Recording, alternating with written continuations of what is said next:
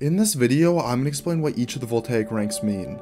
I'd recommend sticking around past your rank so you can see what your goals and what other people's ranks mean. Now this is just my opinion, but I'm someone who's spent hundreds of hours playing these benchmarks and I have friends at pretty much every point other than Astra, so I feel like I know them pretty well. Also keep in mind, in-game ranks have a ton of factors like positioning, game sense, movement, and all that stuff, so I can really only give rough estimates, and also different games emphasize different categories. Like if you're really good at static clicking, that won't help you very much if you play Apex Legends. So starting from the bottom, bronze and iron in my opinion are actually underrated. A lot of people treat these ranks as no one should ever hit them unless like you're a grandmother who's never seen a mouse before, and I don't really think this is entirely true, and it's insanely demoralizing for people who do start there. In reality, a lot of people start here, especially people with like a year or less of FPS experience. Silvers and golds are your intermediates and casual level aimers. People at this level are pretty average. If they play with IRL casual friends, there's a good chance they're that guy who's slightly better than everyone else in the group, but really not great. Voltaic Plat is weird.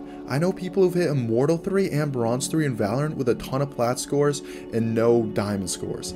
I'd say at this level your aim really isn't good enough to be used as a crutch, but it's also not so bad that it'll hold you back if you're good at other things. I've heard estimates that only about 5% of people would be Diamond if everyone were to benchmark from a game, and I have no idea if it's true or not, but from working with Radiants and Immortals and knowing they're like top 2 or 3% of players, I can say that this 5% number does seem like it would be pretty accurate. People who get Jade and Master tend to be really good. Most of the Radiants and Immortals I make routines for are around this level, at least in static.